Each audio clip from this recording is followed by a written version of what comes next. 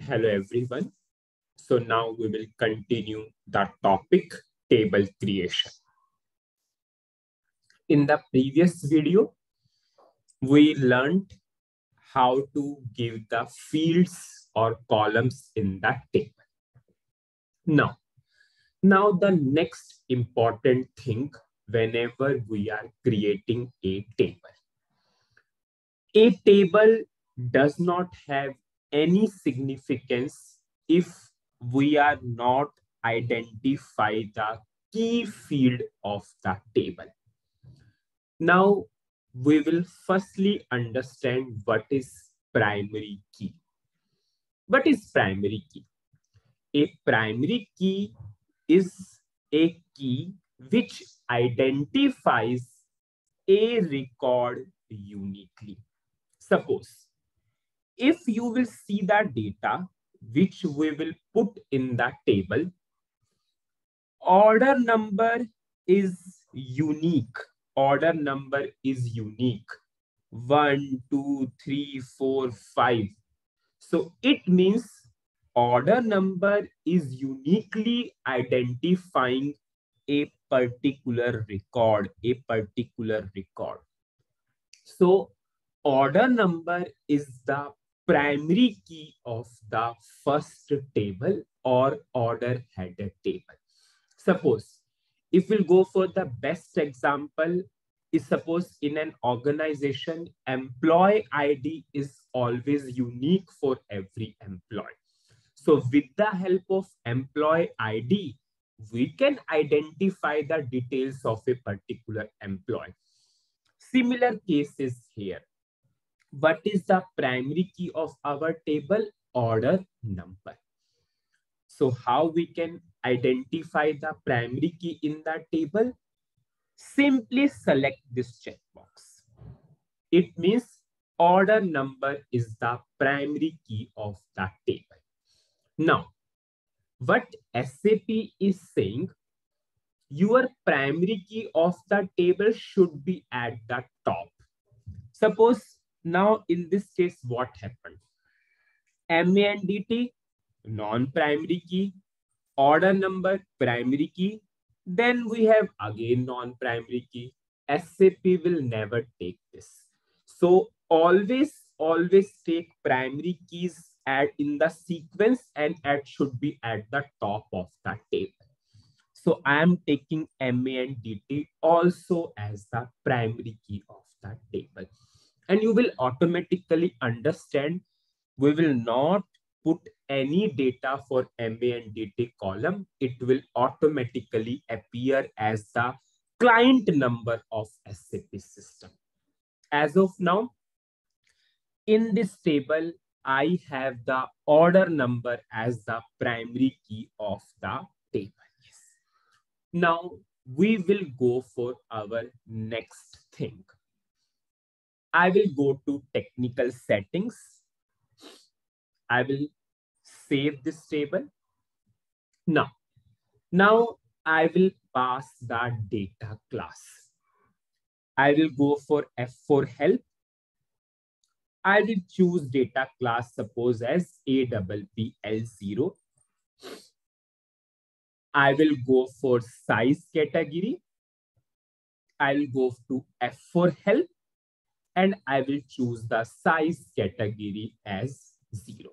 Anyways, as of now, our target is to create a table. We'll go for detailed explanation. What is data class and what is size category. I'm saving this table. I'll go to back button. Now I will save this particular table. Now I will check the syntax of the table. Control plus F2 is the shortcut.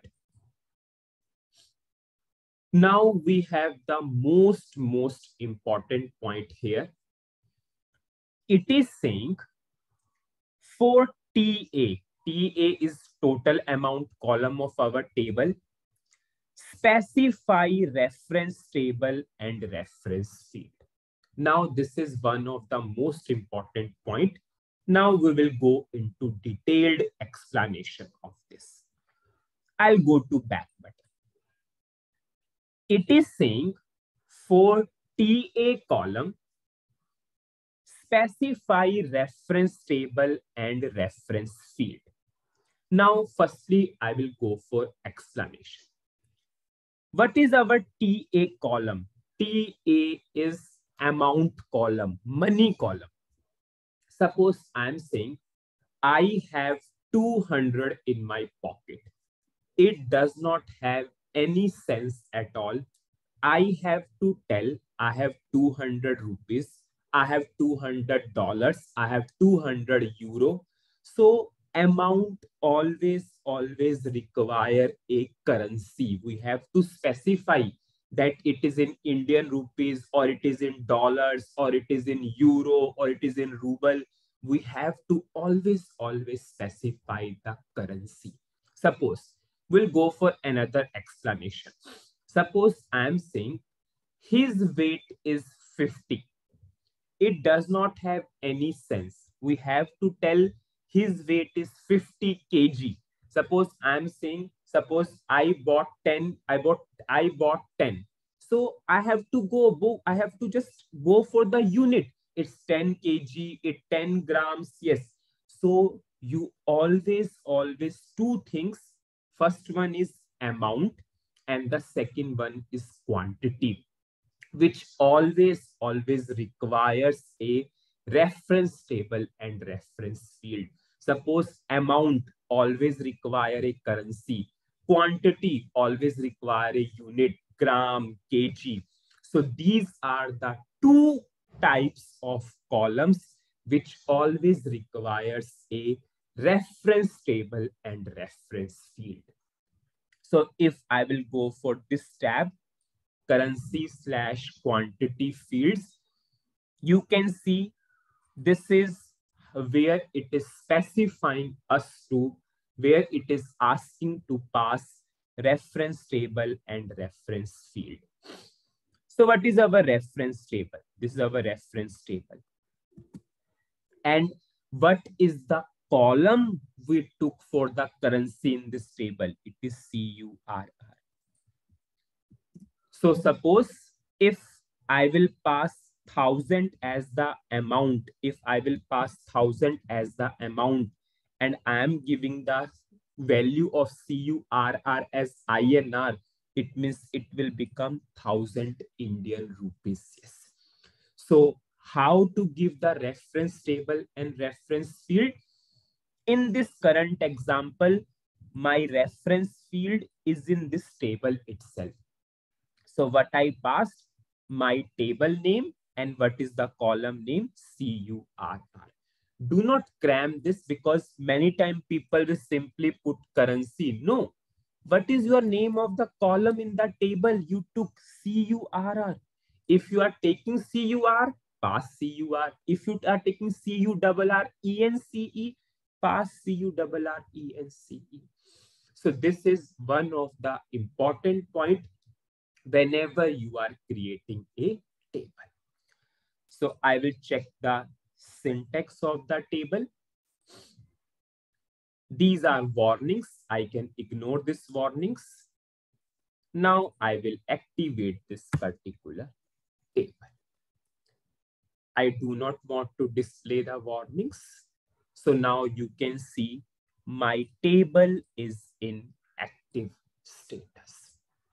So what we did in table creation, we gave some name to the table. We passed the delivery class.